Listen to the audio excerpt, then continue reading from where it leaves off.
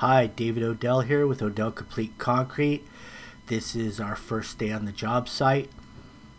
This is my son Tyler, his side job. This is his second side job that he's did, and this is just for about a 10 by 15 area. For a portion of it's going to have a shed sitting on top of it, back in that corner where the block wall and the house meet.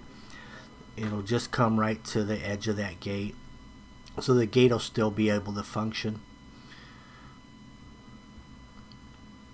You end up with a little landing basically outside your shed.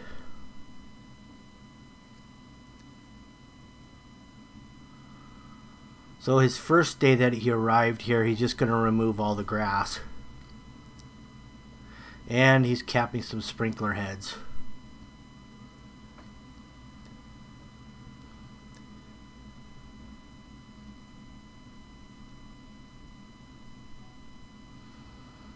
Now with that blue Christie's hot glue, you don't really need a primer because that stuff doesn't require it.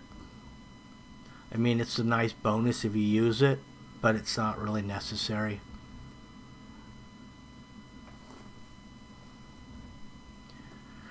Typically I'll use the primer if I'm working with a pipe that's under constant pressure, or if it's really old pipe that needs a lot of cleaning, then I'll use some primer.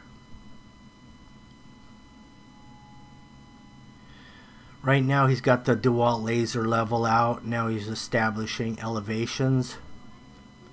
He set his string lines. He ran his string lines a little past his stakes. That way they won't interfere with the formwork, and those lines can stay up through the whole process. And if you look closely at the way the string lines are tied, they're tied to the outside of the stake. That way, even if the stakes were inside the pour, you could run your boards right on past them without the stake interfering with the lumber.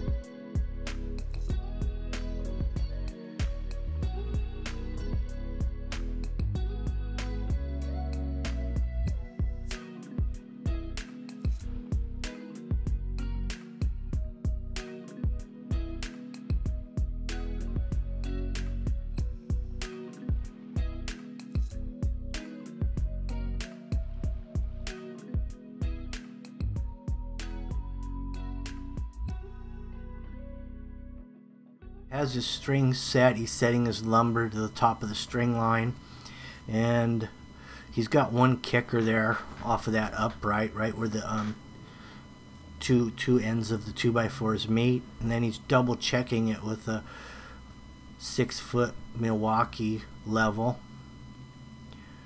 just to verify that he does have slope. Now if you really wanted to get real tricky with this setup, if you knew the exact size of the shed, you could actually do a little elevated monolithic pour with the surrounding concrete. You could go up like say 1.5 inches if you knew exactly where the shed was going to set. That would ensure that water wouldn't go underneath the shed at all. However, then you have that little step, 1.5 inch step going in the door, so it's kind of, you just can't win.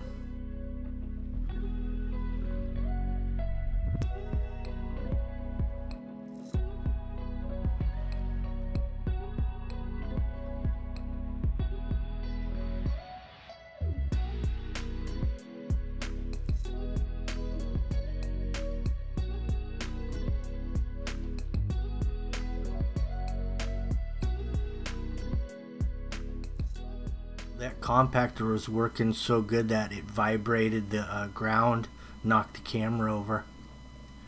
And I just had that plate compactor, the engine rebuilt. The piston was all scarred up, and ended up having to get a new piston in there. because it was really low on compression on the last job, so wasn't really hitting that hard, and then it completely stopped running. So now that he rebuilt the put a new piston in there, the thing's got all kinds of combustions, hitting like twice as hard. We got some 2-inch Dobies there underneath the Owens Corning pink bar, 3/8 inch diameter, comparable to 1/2 inch steel. Then he, instead of doweling, he dug underneath where it joins that concrete under the gate, just kind of key weighted in there. So this is ready to pour. And then, you know, the footing from the block wall, which is the best way to do a block. Whenever you have an opening in a block wall for a gate, it's best to continue the footing all the way across. And that's what they did there, it looks like. Put the form oil so we can strip it today. Yep. And the same time you can still using it, right? What'd you say? Still using the, when you put the form oil, the wood is nice because you're gonna use it to the next job. Oh yeah, exactly.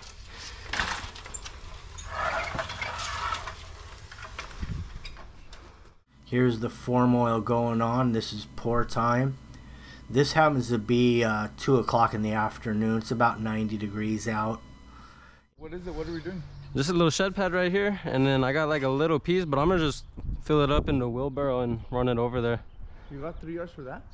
Well, this is like a little over 2 yards, bro. I was gonna order 2.5, but then right here, just the shed pad. That pad right there? Yeah, how much do you think it is? Fuck, man, it's about a yard. A yard? Yeah. I got a little 13 by piece over here 13. too, though. Yeah. Two, a little 2.5. over 2. Oh, okay.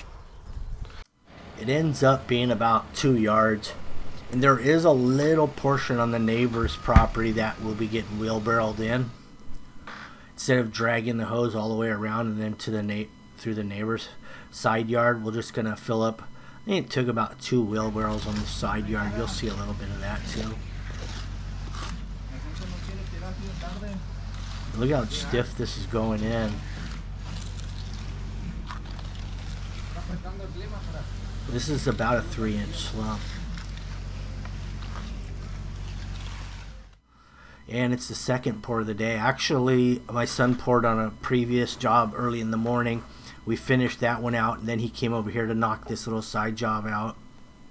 You got Alex pumping it out, Martin's pumping, and the concrete that's going to be going in here is 3,500 psi.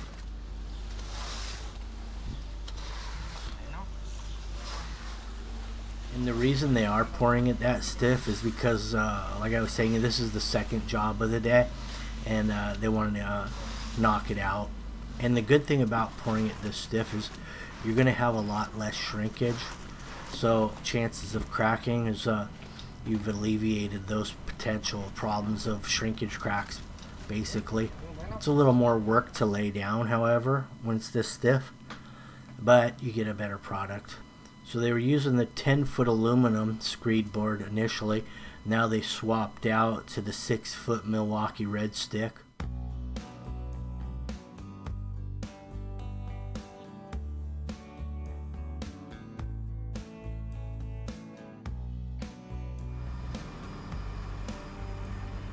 Here's a load going into the wheelbarrow. This is coming around to the neighbor's house. There's a small strip along where the sidewalk meets the block wall.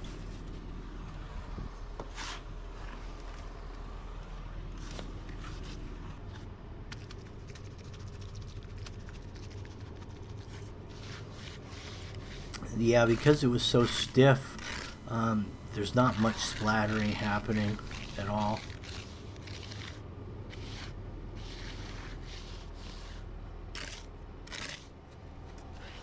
You could just about use this particular mix for a dry pack, non-shrink grout. Whenever you get your mortar mix or any kind of a mix this stiff, it's basically a non-shrink grout.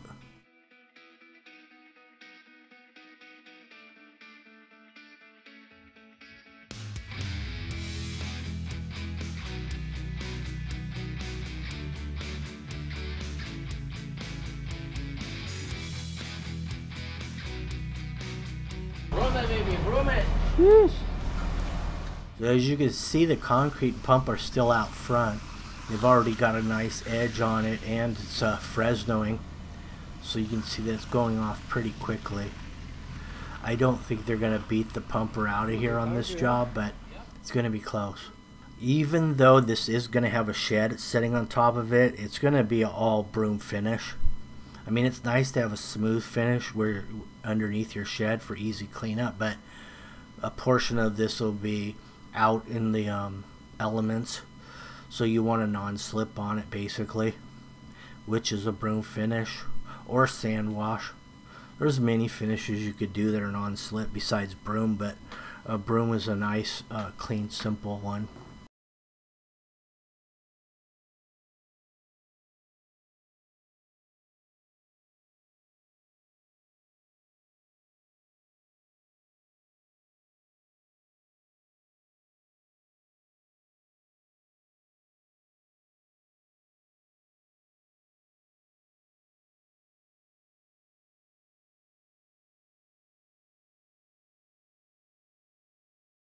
Oh, it looks like the pumper has left, and now he's going over this with his funny float. And see all the lines it's leaving in it? It's because Juan likes to notch the bottom of his floats, because he feels like in those little notches that you can see, that's all cream filling up, so it's easier to spread when you follow right behind that funny float with the funny trowel. A lot more cream to push around, in other words.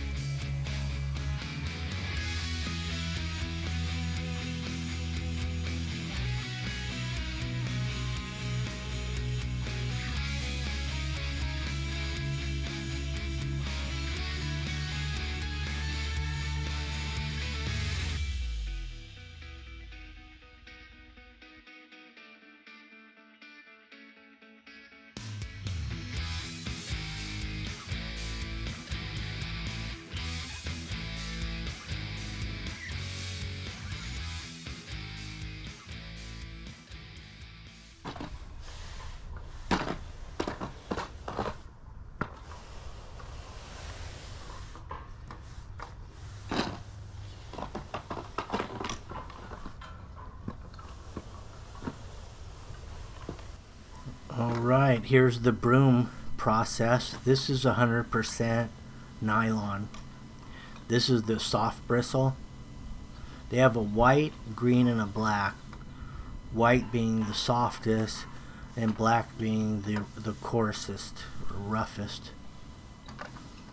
And it looks like he's just stopping right at the shade line. You can see that shaded area there. So he's brooming initially just in the sun, and then he's going to go back and then take a full stroke all the way across. Also, they're going to go ahead and strip this out, load the lumber, rack the stakes, and wrap this one up. Because it's oiled, all the lumber freshly oiled, the form lumber just fell away nicely.